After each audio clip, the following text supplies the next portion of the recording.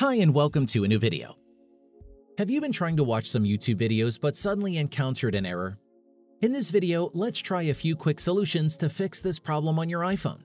Let's go. First off, let's check if you have an internet connection. You can test your network connectivity by accessing other internet-dependent apps. For example, open your browser and access the internet. If the problem is your internet, check the following tips to stabilize your connection. First, try turning airplane mode on and off to reconnect to your network. If that doesn't work, forget the active Wi-Fi connection on your device and then reconnect afterwards. Do that by opening your settings and go to Wi-Fi.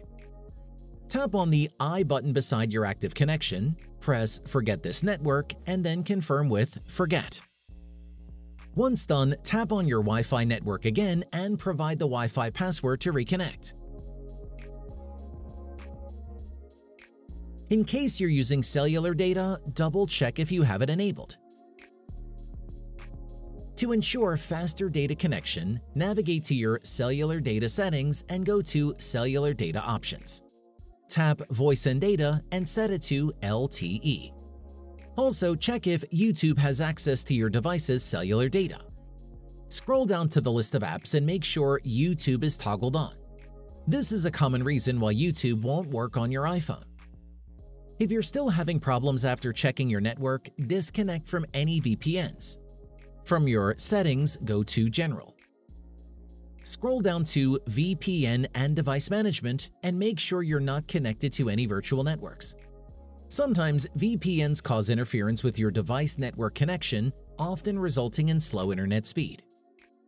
When the YouTube app seems to be the problem, another solution is to restart it on your iPhone. Swipe up from your home screen to access the app switcher, and then swipe up on YouTube to force quit the application. Afterwards, reopen YouTube and try loading your video again. Usually, if you are experiencing glitches or errors with your iPhone, the common solution is to perform a forced restart.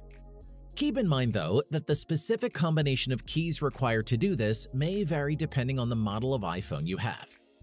For iPhones with Face ID such as iPhone X, iPhone 11, or any newer model, do the following steps.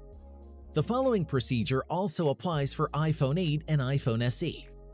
Press and quickly release the volume up and volume down buttons respectively. Then press and hold the side button. Once the Apple logo appears, release the side button and wait for your iPhone to restart. On the other hand, the process is slightly different on the iPhone 7. In this case, you need to press and hold both the volume down and side buttons simultaneously. Continue holding both buttons until the Apple logo appears on the screen. For those with an iPhone 6s or earlier, press and hold both the sleep and home buttons at the same time. Keep holding both buttons and release them when the Apple logo appears. It's also important to make sure that you have the latest version of YouTube installed on your device.